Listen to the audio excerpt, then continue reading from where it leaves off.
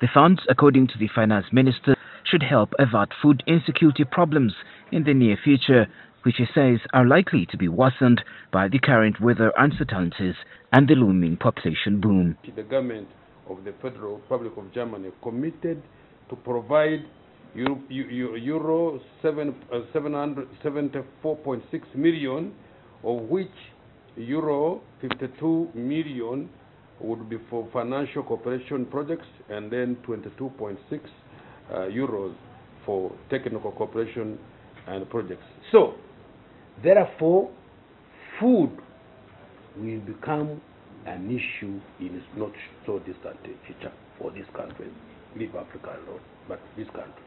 Anybody who will help me to make sure that people in Uganda, they become more productive as far as agriculture is concerned, I say thank you. On her part, the German ambassador says this development cooperation program will go along the way to activate the country's agricultural potential, among other challenges, in part climate change.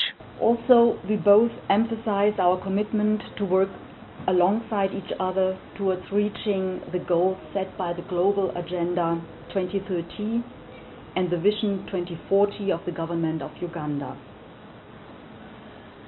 Focusing on the three priority areas, we hope to activate the huge potential Uganda has in energy, water and agriculture, as the Minister also mentioned, but also to meet the challenges presented by high population growth, climate change, unemployment, land issues, corruption, and the need for more energy and clean water. According to a statement from the Ministry of Finance, under the financial cooperation agreements, projects including Agagu to Gulu transmission line, drought resilience and food security in the Karamoja region, among other projects, will be financed.